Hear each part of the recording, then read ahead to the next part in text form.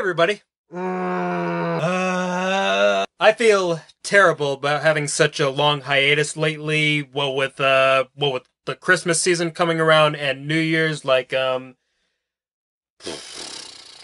nothing I can really say except for that I'm sorry it took me this long to upload a video to even interact with you guys, basically explain where I've been, what I've been doing. So the long and short of it is, I haven't really had too much time to make videos lately. I work retail, basically. I work a full-time job outside of YouTube, pretty much 40 hours a week, so that kind of occupies my time for the moment in order to pay the bills and any other household needs I might need in real life. I'm actually planning on touching upon all this in a channel status update video that I'm working on concurrently with this. I promise I'll touch base with you guys on everything probably later this week.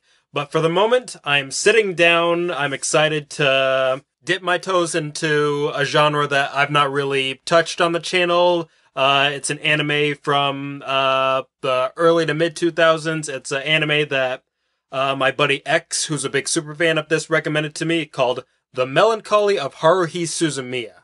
Now, my history with this series is a little bit limited. I watched the movie that came with this series long before I even knew that it was an actual show, before it was a movie, but this was like 10 years ago. I think it came out in either 2009, 2012, I don't remember. I think I remember watching it in 2012, and that was a long time ago, so God forbid I actually remember what happened in the movie, what happened with the characters, how it related to the actual series that it belonged to. But I do kind of remember enjoying it, I guess. I mean, it was animated by Kyoto Animation, so I've already got a soft spot for it already, because I love that animation company already for Miss Kobayashi's Dragon Maid and other stuff they've done. And the reason it was recommended to me is because I'm into kind of the sci-fi genre, kind of overarching story type of series, and my buddy said this was perfect for me, so I'm gonna check it out. We're starting with the very first episode that was released from Kyoto, called The Adventures of Mikuru Asahina. I hope I'm saying that right. Episode 00. I don't know what that means. X, my friend of this, who's more associated with this series, basically said that this is kind of the pilot episode that basically sets the tone for what I'm going to be expecting throughout the series going forward. It's basically something that'll introduce me to the characters kind of early on. But yeah, let's get into this. I've got the episode all booted up, and let's dive right in. And if you guys have any requests for any other pieces of animation or anime in general that you'd like me to watch if I haven't already seen it yet, feel free to just comment and just tell me about it. But we're going to kick things off in 3, 2, 1, start.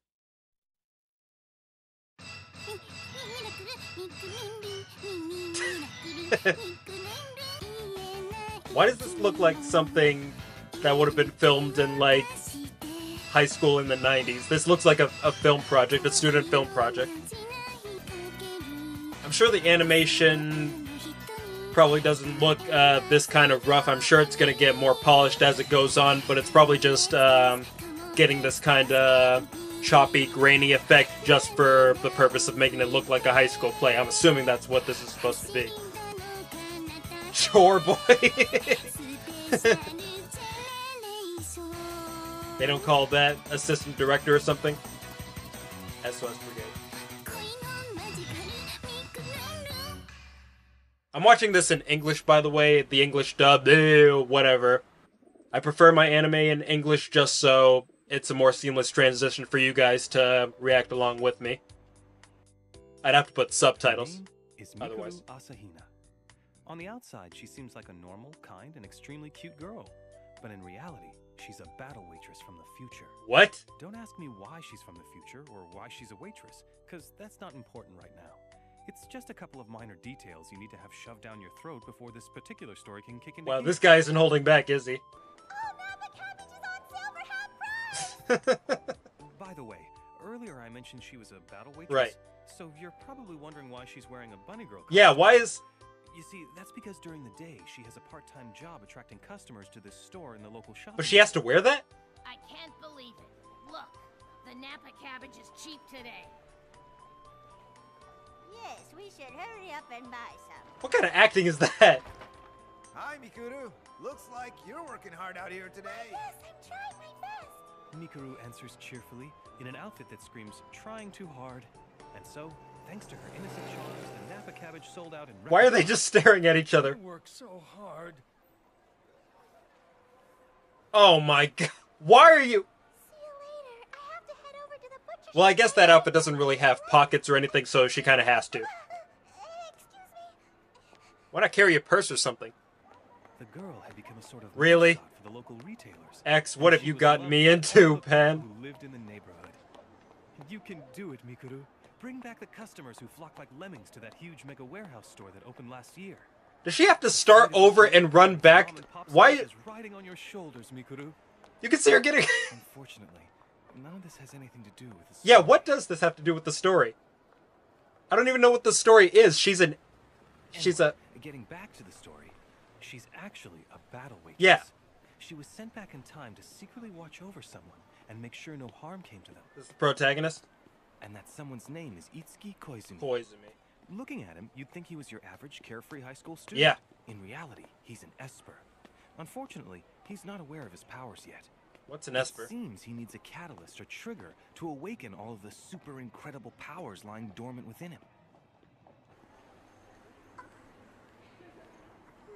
She looks like she's got a high school crush on a boy who she can't express her true feelings to.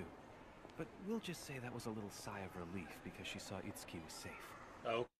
Safe from what? Mikuru finishes her other part-time job, which also requires her to be scantily clad, and goes home to her tiny room at the back of the stationery store.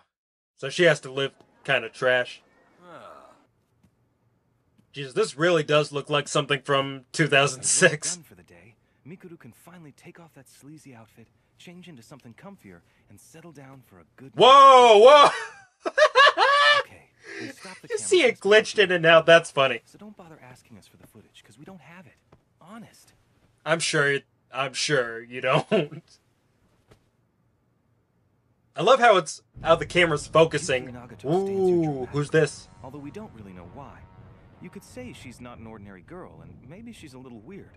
Well, you're right, because she's actually an evil witch. I remember her from the movie, but I don't think she was wearing this kind of witch getup. To get that Yuki's planning something diabolical that involves Itsuki.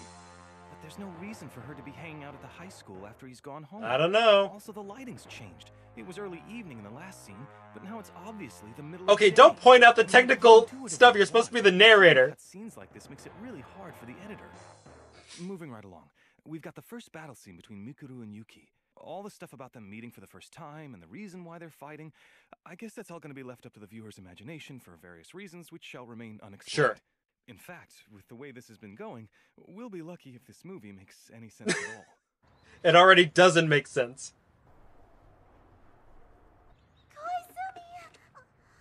Itsuki is not a person that you can control. I'll protect him with all I've got. Whoa! What? Who brought a... Even if they're fake, who brings guns to a magic fight? The staff with the creative design, it's called the Starring Inferno, and it's supposed to be a magic wand. Okay. It's time to use my secret weapon.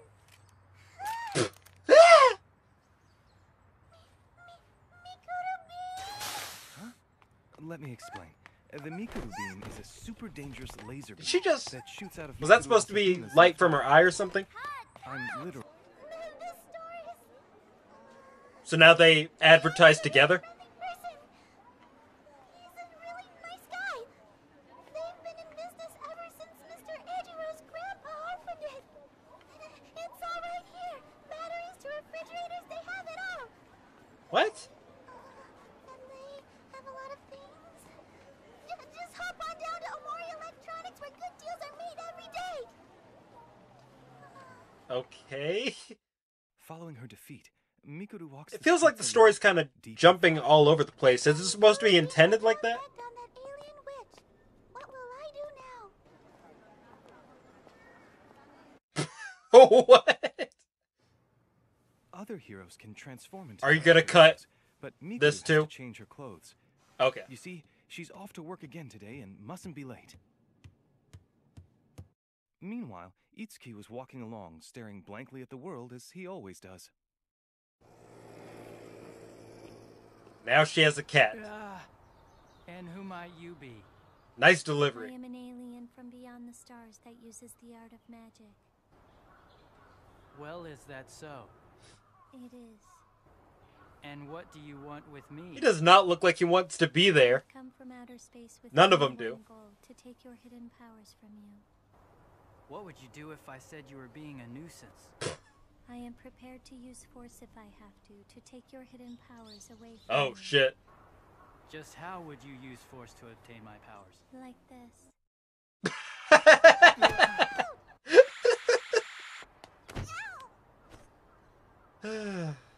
You have won today's round, battle waitress. And I promise you won't be so lucky next What time. did she even? Please make your funeral arrangements for when next we meet it will be the last. What? Next time you may be certain that I will intend to take you down and destroy you with no mercy. I feel like the joke is that her quiet delivery is supposed to be comedic. And who might you be? Oh my god. Now you're following her? Just who in the world is she? Who is she? With a forced look of awe on his face, Itsuki watches. They were Mikuru trying to run pan off. up, but What's with the camera they might have had the like this? tripod too tight or something. Once again, a huge chunk of the story has been left Yeah. out. After this and that, involving you-know-what, the flames of battle have burst up again, I think. The narrator doesn't even know. He has the toughest job of all. You're an evil bad alien? Now, you'd better leave this planet at I thought she was a witch, not a alien. But it is you. You can see him holding up the reflector. Not I, for we shall seize him and his hidden powers. For he is very Yeah, zoom valuable in to so us. you don't see him. While we're seizing him and his hidden powers, we will also invade the Earth. I won't let you get away with Focus, man. Come on. my own life to stop you. Prepare yourself then, for I am about to take your life. Where did they come from? Hello? What are they doing? I can't take you seriously when you're dressed like You're that. breaking character. I'm sorry, Mikuru. I'm being controlled by the alien right now. Here goes nothing. Here goes nothing.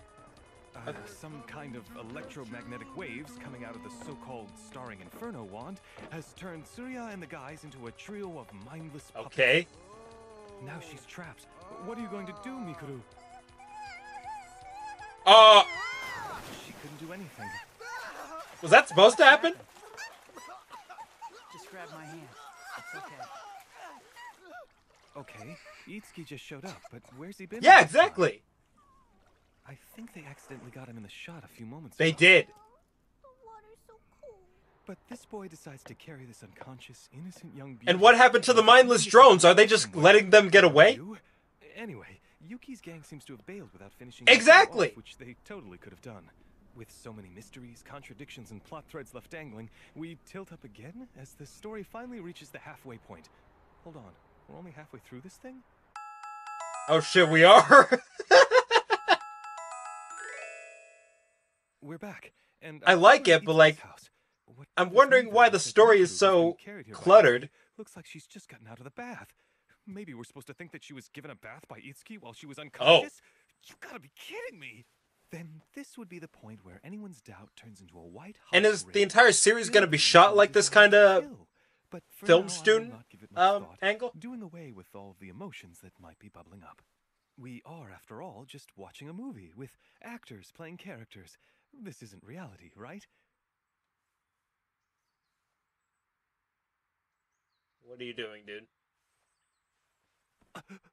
Okay, how is this happening right now? If your mouth gets any closer to her, someone standing off camera is gonna step into frame and kick your ass, damn it! Hold it right You got a there. crush on her or something, narrator? What is your deal? Itsuki Koizumi, you should not be making the choice of that female. You must choose me instead, for the true potential of your hidden powers will only be realized when they mingle with my power. Please explain exactly what you mean by that. Okay, why isn't he at least a little surprised to see Yuki at the window? Because his delivery is just so monotone. You have two choices before you right now. But what Nagato, I mean Yuki, what she said just now, she was talking about him. So her name's Nagato? Very well. I understand that he... No, in this scene it's me, so I am a kind of God. key, and a key all by itself does not have any power whatsoever. And I've made a it's lot of nothing but a tool film with which you can film open projects the door. for And when classes that in my door is day, finally and they've open, never turned out something's like going to this. change, and I know that what will change is... Are you gonna cut? That's about all I understand, Yuki. But right now I don't have the right to make that decision. In fact, I think it's far too early for me to come up with a decision. Okay. Maybe we should put all of this deciding stuff on hold for a while. Or probable. You could say they're setting up a plot line, but that dialogue was incomprehensible. The important thing to note is that the two of them have reached some sort of understanding. Did you see her ducking? Like, she didn't even attempt to walk away or something. And what's the deal with them advertising together? Is this like a commercial break or something? Or are they like forced to work together? Unfortunately, his sales have been down for a while. A cue card, really? You're getting it in the frame. First half earnings for this year are down about 80%. And so everyone should come down here and buy lots of models. Thank you. Huh? You want me to hold it?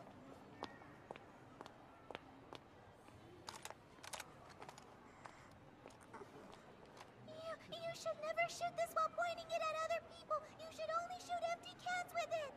Empty cans? Shoot? She actually has to shoot it? I know you've probably lost all interest in the story by now, but here's an interesting development. Mikuru and Itsuki have started living together. Why? Well, now this is like one of those cute young housewives shows, and it Yo! makes me wonder what those sci-fi Hey! battle scenes were about. Easy. Are they trying to spice up the story? Are they by playing tossing Uno? the plot and throwing all of those moe situations at us? Aw, that's cute. And who the heck is that supposed Yeah, to be? who is this? Is she Itsuki's little sister? And wasn't that cat sitting on Yuki's shoulder a couple of scenes ago? Yeah, the cat was Now Yuki tries a different on plan, her shoulder. and it looks like she's transferred into Itsuki's high school.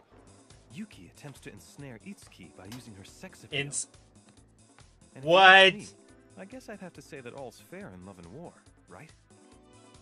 This is a literal war right here. Like what? It's for the enslavement of Eventually, someone's species Mikuru or also something? transfers into the same high school. You might be thinking, if her job is to protect him, why didn't she infiltrate his school earlier? But you're asking the wrong guy. Yuki and Mikuru. Yeah, you're kinda no help, now turned into pal. a heated romantic comedy, or rather, nothing more than a love triangle. This is like When Archie or it something feels if like like truce of some sort. it took We an must have extreme reached the scene angle. where they do the whole realizing your true nature thing, and the two of them are now back to pretending to be the battle waitress and the alien magician engaging in really lame fight scenes. As for what's going to happen next, even I She has to hold her- don't know the answer. It's a fight to the death that completely lacks any sense of excitement. Can we play on the slide now? That's probably what those kids are thinking. This schizophrenic story reaches Schizophrenic. as if it were written by a drunk child. Drunk child. Wow. I'm assuming the director of this film felt that they needed to end things quickly, and it didn't really matter how they did it. Or did your doctor tell you you've got athlete's foot? Athletes. Is she still under the spell or what? Come at last. I must go and have the final. You can see her almost breaking character. That sounds amazing, Mikuru. We're counting on you. The earth is in your. I know I'm nitpicking here, but I don't see how Mikuru and Tsuruya know each other. Sure, you could say that they met after Mikuru transferred to the high school, but then how does that explain the scene where Okay, it's not Tsuruya that attacked funny. Mikuru at the lake? That happened before Mikuru started going to the Yeah, school. just get her out of That's the frame. a huge error in continuity, and if you don't know what to do next, slowly pan the camera and shoot the Yeah, slide. exactly. Anyway, we've reached the climax of the film, finally. I love these backgrounds, by the way. It's like so cool. I am afraid that you and I do not have very much time left anymore. We must resolve our conflict before our lunch break is over. Our lunch break is over. Something we both agree on. However, I'm positive that Itsuki will say that he's gonna choose me. I just know that he's gonna pick me. That is unfortunate for you because I do not intend to acknowledge his free will at all. At last, his hidden powers will all be mine. If she wants him so badly, why doesn't she just go Just and get him? get him. Am I the only Yeah. one thinking this? I won't let you do it! That is the reason why I have come here all the way from the future!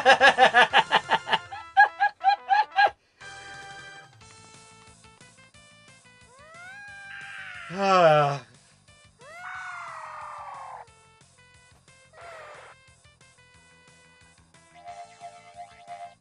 Jump!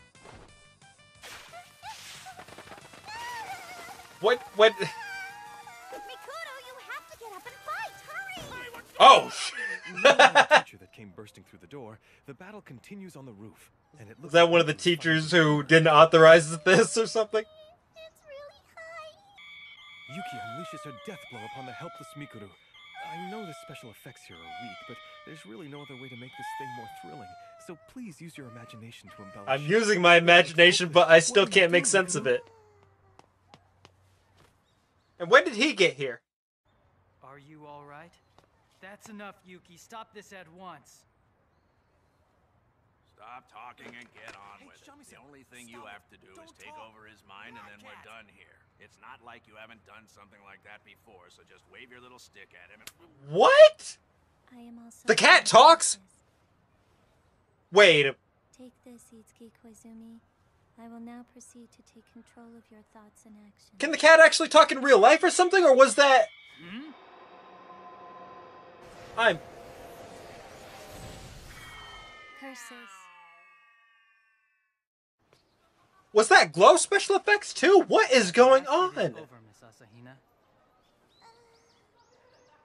I feel like by some strange circumstance, these kids actually have superpowers or something. And Yuki, the alien witch, was transported to the far reaches of the universe.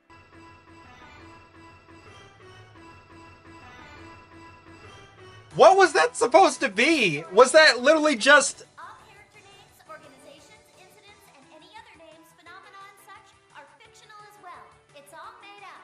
Even if it resembles someone, Oh. it's probably just a coincidence. Now we're in HD? Except for the commercials. Shop at Omori Electronics and Yamasude Model Shop for... This had to have been a giant advertisement or something like Harold and Kumar or something. Like, was a big advertisement for White Castle. This story is a work of fiction. They can't even believe it. Why do I have to say all this stuff anyway? I mean, it's totally obvious. Okay, that's our girl. The director. That totally rocked! The SOS Brigade doesn't know the meaning of the word impossible! Isn't that right, Kyun? You're actually gonna show this to people? Yes, she is. It's so good the theater will be packed for every screening during the Arts Festival! Maybe we should charge admission to see the film. Oh, I should touch base with the film club. Not I only think are I'm we gonna gonna get skip our the production festival costs today back, and we're take a gonna have nap enough cash somewhere. for the sequel. Right, Kyun? What the hell? Okay, that's the Melancholy of Haruhi Suzumiya, I guess. As far as pilot episodes go, that was pretty confused, but like, I mean, I guess it did its job. It did give me a sense on what the characters are going to be like, I guess. They were kind of playing other characters or something. It'd be cool if, like, the rest of the series basically, if it showed us the making of this short or something like that. But I'm still wondering what the deal was with that cat talking. If, like, that seemed a little bit too expensive for, like, simple special effects from a film student project or something.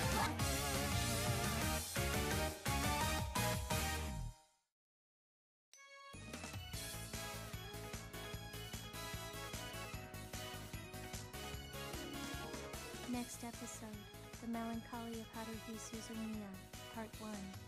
Watch it. Watch it. Okay. Huh.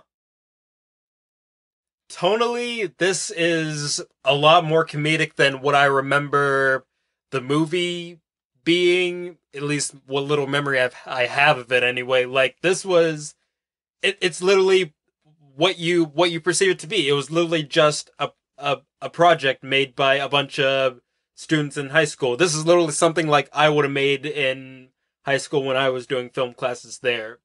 It seems weird to me that they would have chosen those specific roles for those characters, like the titular character, I guess, for this episode, Asahina, Mikuru Asahina. Like, she was basically dressed up in these bunny girl costumes, these waitresses or whatever, and it feels like at least the character who she is in real life in the context of the universe, she probably wouldn't ordinarily wear stuff like that. So I'm wondering if that was like kind of taken based off on who Asahina is as a person. And Nagato, or Yuki, whatever her name is, she was dressed up in full witch gear or something like that. I don't know if she's obsessed with magic or something like that, or if she actually is magic or something like that. Koizumi was pretty boring throughout the entire thing. I mean, I get it. He probably didn't want to be there or something like that, so he probably just gave the driest delivery of dialogue that he could possibly give, but like, he probably just seems to be like an ordinary guy or something like that. Except for that, let me go back and see. Yeah, right here, this weird beam that's coming from him, and it basically blasts Nagato off, Team Rocket style, basically. I'm wondering if that was actually real or something like that, or if it was legitimately just special effects, because if so, like, wouldn't they want that to be, like, a secret or something like that? Especially from the director behind this whole thing, Haruhi Suzumiya. Wouldn't they want her to not know about that kind of stuff or something like that? I really don't know.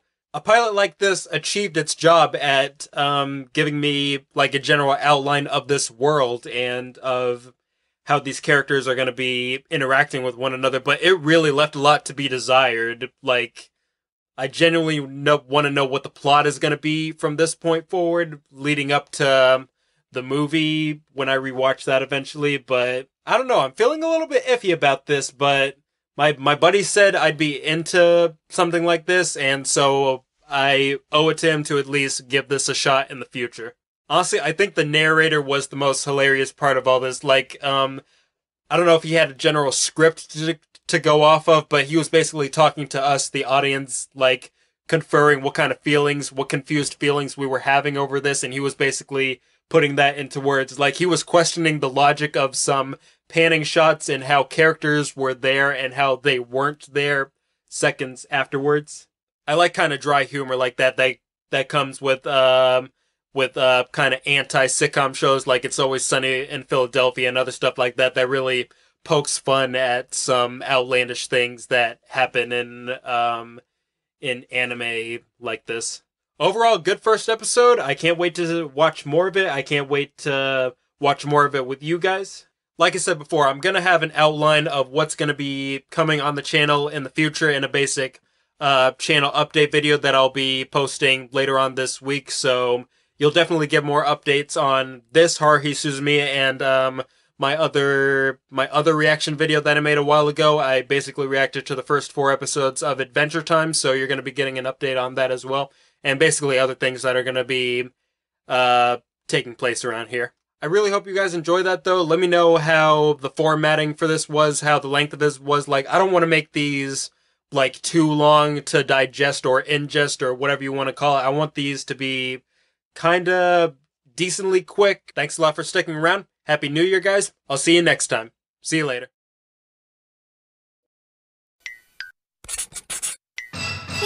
ミラクルミクミンミンミンミン